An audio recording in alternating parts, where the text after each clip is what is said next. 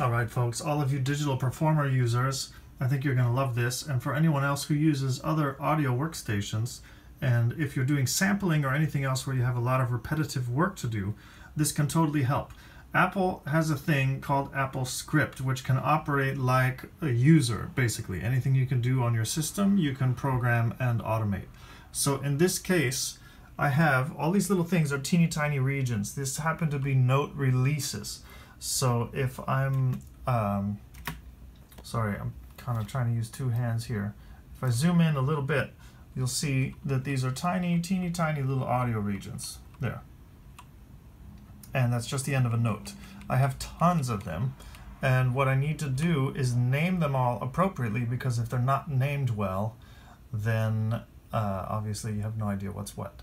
So this is highly repetitive, and I want to thank Bryan Leach. He gave me the idea, bleachstuff.com. He gave me the idea to use Applescript to solve this problem. So check it out. Soundbites window. My soundbites are all named in a really not helpful way, right? But over here I have an Applescript. And so what I'm going to do, flip over to my Applescript there and run it. Now it's going to ask me, what's the soundbite prefix? In this case, I'm working on the direct input, and this happens to be a release sample. Done. I'm going to start, where am I starting? I'm starting in octave 1, and I'm going to do 6 octaves worth of notes. Now here's a little trick. I have to option click the first soundbite that I want to rename inside the soundbites window within 4 seconds. So I just prepare for that. I'm going to hit enter over here and then select that. Now watch what's going to happen. It's now, without my help, renaming these things. And you see, as it's putting in the velocity layers that I need, because I, in this case, have 5 different velocity layers with those specific note values where I want the software designers to cross from one velocity layer to the next in the final sampled instrument. And then it's appending the correct note names to them. So suddenly I'm going to have note names that make a lot of sense. It first cycles through the octaves, and then it cycles through the pitches, and then it cycles through the velocities. It constructs the right file name, and it does it for me, which is wonderful. So for the more geeky people among you, here's the script. It first sets the category. It's a list of all the note names that we're going to use, list of the velocities that I want to I'm going to have. This is expandable. You can add as many or remove them or whatever. So if you just wanted to do half an octave and you had way more velocities, whatever, you can change that. These give the input dialog you saw. This is that warning, the 4-second warning. Flips over to DP. Now, cycle through the octaves, cycle through the pitches, cycle through the velocities, and set a couple of variables based on whatever state these loops happen to be in at the moment, current note and current velocity. All this stuff sort of assembles the file name. That's the prefix that I put in, makes a space, the V, the velocity, another space, and the note name. And then O is the little variable I've used up here for octaves. So it just types those things.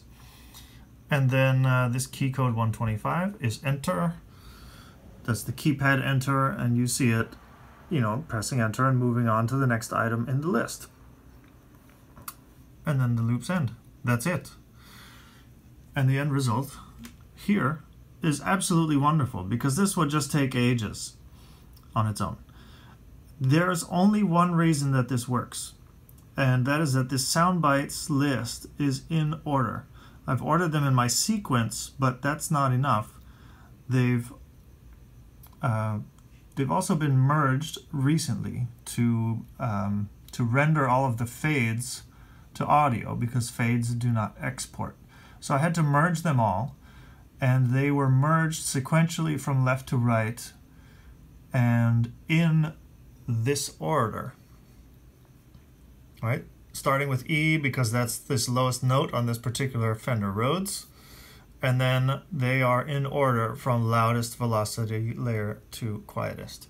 So this list is already in that order, and the script just cycles through and adds the name.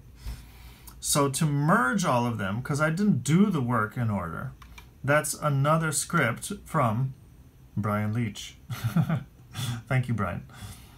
He's created a script that will allow you to set your cursor somewhere, anywhere in your timeline, and just run the script. It will ask you how many sound bites you want to merge. In this case, it was about 350 per track that I was merging. And I have several different mic positions going, so it's quite a lot of files.